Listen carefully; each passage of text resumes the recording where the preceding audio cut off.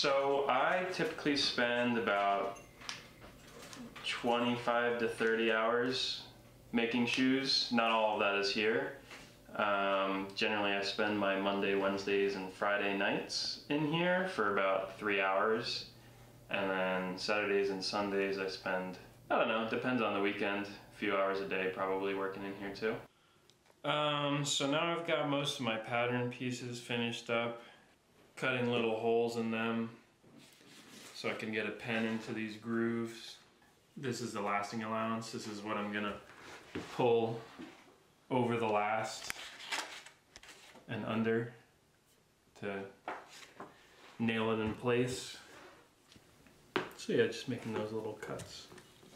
So I'm working on the 5th sample now, and I'm hoping after the 6th or so I'll be ready to start selling them. And I can already tell that there are some things I want to change for doing the 6th. And maybe for the 6th sample I won't do a pair of shoes, I'll just do a half pair, and that way I can sort of iron out problems without having to go through the entire process again. I guarantee you when I do the 6th sample, I'll find something that I'll want to make better again. So today, now that I've got all my upper pieces cut out, I'm working on cutting out the lining now, but now that the upper's all cut out, I can go ahead and start preparing all the edges and seams and everything like that. So it's going to be a lot of skiving today, as well as edge finishing. So skiving is when you take a piece of leather like this and you put it through the machine, which is basically just a big spinning knife. What it does is it kind of shaves the leather down, so that way when you're doing like one piece on top of the other, it doesn't bunch up and look twice as thick. So essentially you cut the thickness in half or so that way when you're putting everything together, there's no big lumps sitting around the shoe. So now that we have all of our pieces cut out and prepped and ready to go, we're going to start sewing. And I've already finished the linings, pretty basic stitching, and the tongues. So now we're going to do the upper, and that's where the fun begins. Within the past, I don't know, 6 months to a year, I like really drilled down and actually like started organizing and really tried to make this a business. So I don't know what the catalyst was, but I just kind of like got myself organized, sat down at the computer, started typing out ideas, that sort of stuff, and here we are, almost there. Small shoemaking businesses pretty much just are not a thing anymore. And if you want to buy components, then you need to make like 300 pairs of shoes. And that's really difficult when you're looking for soles, because I'm very particular about what kind of soles I want to use. So that's been one of the big things that's been holding me back from releasing, you know, this line of shoes. But I think I've got some outlets that I can look into to sort of find what I'm looking for. So today we're going to keep working on the upper, and hopefully we'll have a finish by today, but we'll see.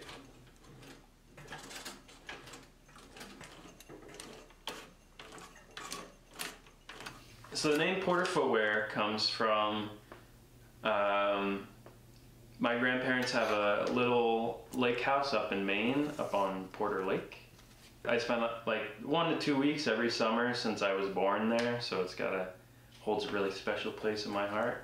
So I figured what better way to pay homage than name my brand after it. My grandfather's favorite shoe, whenever you see him walking around, he always had a pair of Cortezes on.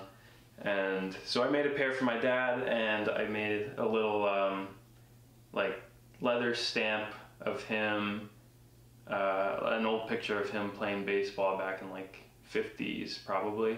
So like a silhouette stamp of him playing baseball, and I put that on the tongue tag, so I was like a nice little, you know, little, I don't know, piece of the Christmas present, yeah.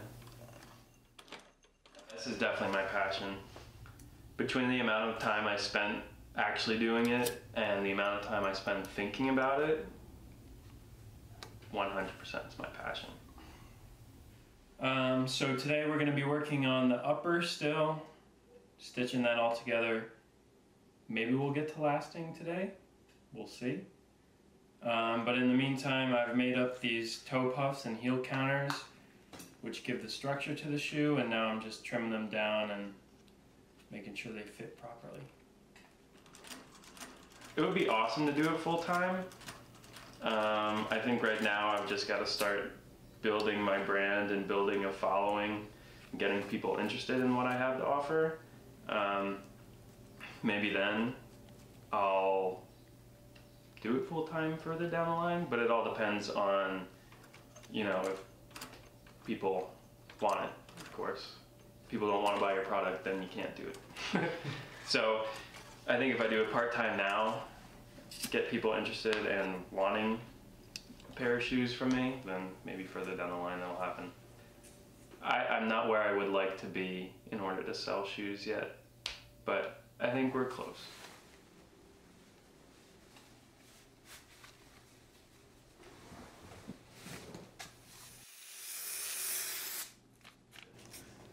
So I've got the uppers mostly finished. I've just got to make and attach the tongues now.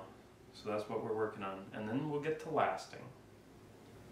I feel like I've said that for the past like 3 days. And then we'll get to lasting. And it just has not happened.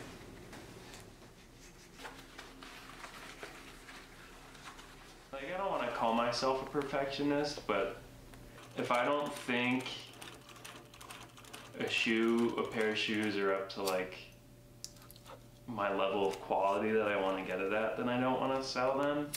And I just don't think I'm there yet with my shoes.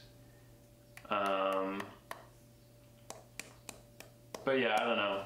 I probably should just take the plunge and sort of offer stuff and see what happens and kind of work from that, rather than just pushing it off and being like, well, maybe next time the shoe will be better and I can do it that way, but I don't know.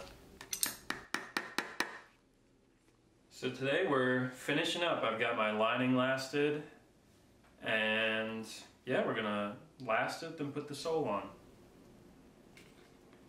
If this doesn't work out, then to me that'll be a pretty tough blow, because I've spent so much time building this, and if people just aren't interested in that, then maybe, I don't know, maybe it's not for me, which would suck. But I'd probably still do it, but in a different capacity. Like maybe not make like a line of shoes, but maybe keep just making concepts that will get people interested. Because there's a lot of different aspects to shoemaking that I enjoy.